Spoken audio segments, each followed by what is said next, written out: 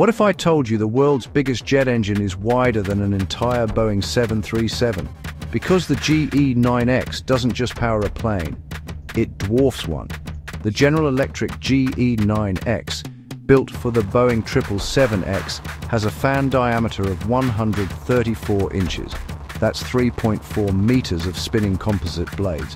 Standing next to it feels like standing beside a wind turbine strapped to an airplane.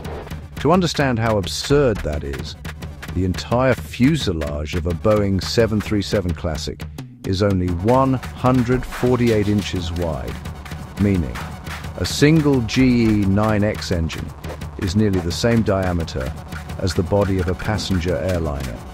Put it side by side and the truth hits you. You could practically fit a small jet inside the width of this engine. The GE9X is the largest, most efficient high-bypass turbofan ever mounted on a commercial aircraft.